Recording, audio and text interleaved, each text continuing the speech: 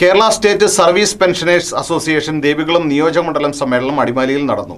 Adimali block Congress president George Thomas സമ്മേളനം ഉദ്ഘാടനം ചെയ്തു.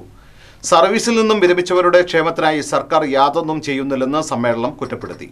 Adimali Rajeev നഗറിലായിരുന്നു Kerala state service pensioners association Devikulam നിയോജകമണ്ഡലം സമ്മേളനം നടന്നത്. സർവീസിൽ നിന്നും വിരമിച്ചവരുടെ ക്ഷേമത്തിനായി സർക്കാർ യാതൊന്നും ചെയ്യുന്നില്ലെന്ന് സമ്മേളനം കുറ്റപ്പെടുത്തി. Adimali block Congress president George Thomas സമ്മേളനം ഉദ്ഘാടനം ചെയ്തു. പെൻഷൻകാരുടെ മറ്റിതര തൊഴിലാളി വിഭാഗങ്ങളുടെ അവരുടെ എല്ലാ അവകാശങ്ങൾ സംരക്ഷിക്കുന്ന പാർട്ടിയും ഗവൺമെന്റും ഒക്കെ അതാണ് ഇടതുപക്ഷമാണ്, CPM ആണ്, ഇടതുപക്ഷ മുന്നണിയാണ് എന്നൊരു തെറ്റായ ധാരണ കേരളം നമ്മുടെ സമൂഹത്തിൽ ഒരുപാട് പേര് വെച്ചു പുലർത്തുന്നു.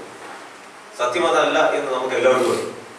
ഒരിക്കൽ പോലും ജീവനക്കാരുടെ അവകാശങ്ങൾ നേടിയെടുക്കുന്നതിന് വേണ്ടിയുള്ള സമരങ്ങളിലൂടെ അവർ സമരം ചെയ്യുന്നു എന്നതിനപ്പുറത്തേക്ക് അവരുടെ ഗവൺമെന്റുകൾ മറ്റൊന്നും ചെയ്തിട്ടില്ല എന്ന് നമുക്ക് ഇവ ധാരാളം പെൻഷനേഴ്സ് ഉണ്ടായിക്കൊണ്ടിരിക്കുന്നു. നമ്മുടെ ആയോധകർക്കും കൂടി സ്വാഭാവികമായി നമ്മുടെ നിരവധിയായ ഡിപ്പാർട്ട്മെന്റുകളിൽ നിന്ന് അതുപോലെ സ്വകാര്യ മേഖലയിലെ സ്ഥാപനങ്ങളിൽ നിന്നും ഒക്കെയായി വിരമിക്കുന്ന ധാരാളം ആയിരക്കണക്കിന് ആളുകൾ നമ്മുടെ സമൂഹത്തിലുണ്ട്.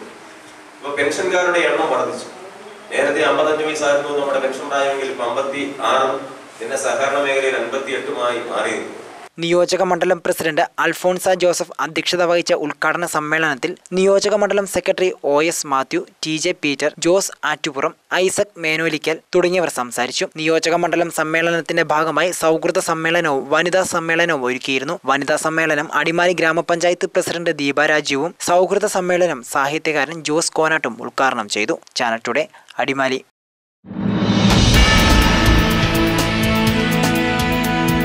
കൂടുതൽ വാർത്തകൾക്കും വിശേഷങ്ങൾക്കും channeltoday.in ഞങ്ങളുടെ വെബ്സൈറ്റ് സന്ദർശിക്കുക.